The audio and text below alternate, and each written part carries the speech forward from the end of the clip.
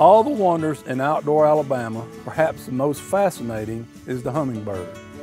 There are over 200 species of hummingbirds in the Americas, but fewer than 24 venture as far north as North America.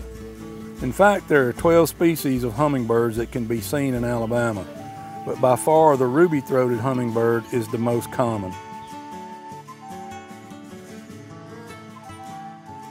Since the ruby-throated hummingbird is the one you're most likely to see, we're going to focus on some interesting facts that'll help you attract and hold hummingbirds in your yard. Hummingbirds are the smallest birds in the world. The average ruby-throated hummer is 3.5 inches long and weighs 1/8 of an ounce. Males have an emerald green back, iridescent ruby red throat that may appear black in some lighting, gray flanks, forked tail with no white, and is smaller than the female.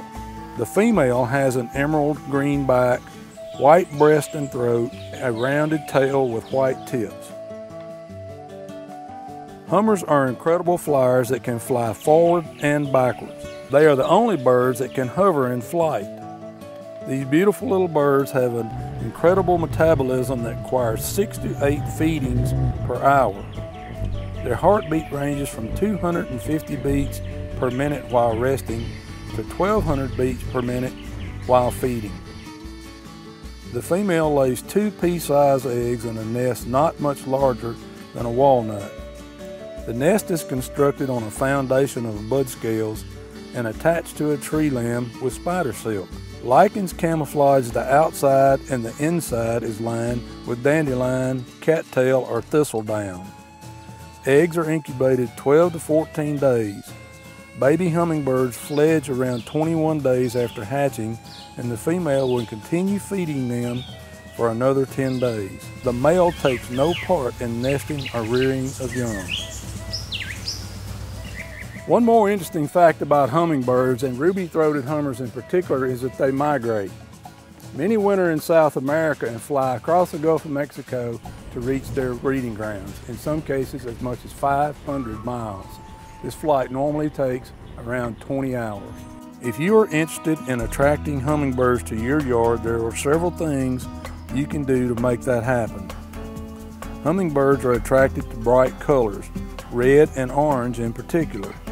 Flowers such as lantana, salvia, butterfly bush, and honeysuckle can be planted in your garden to attract hummingbirds. These flowering plants provide more than just the nectar hummers need. They provide the insects that hummers need for essential nutritional elements. Another popular way to attract hummers to your yard is the use of feeders. Hummers have 8-power vision and can see feeders from as far as 3/4 a mile away. There are all shapes and sizes of feeders available. You could even buy the liquid feed pre-mixed. You can also make the feed yourself. Simply mix 1 part sugar with 4 parts boiling water. The boiling water helps dissolve the sugar and removes impurities from the water. Let the solution cool before pouring it into the feeder.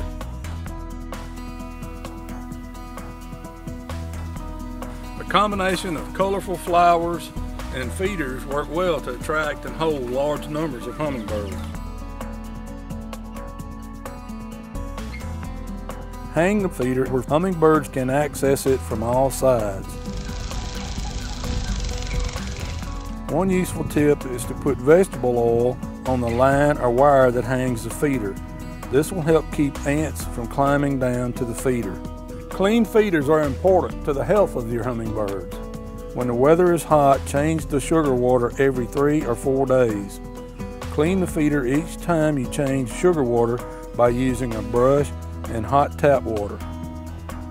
At least once a month, thoroughly clean the feeders with a mixture of 1/4 cup bleach per gallon of water.